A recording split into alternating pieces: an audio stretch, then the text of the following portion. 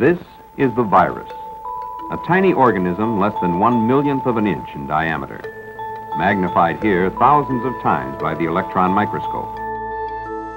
This, the disease caused by the virus, one which has plagued man since recorded history.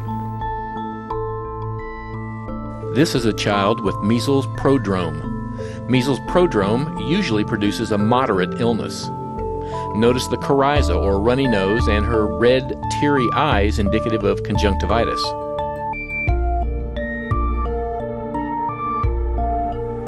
This is measles at about 2 days into the rash, or 5 to 6 days into the illness. The rash is maculopapular and demonstrates coalescence.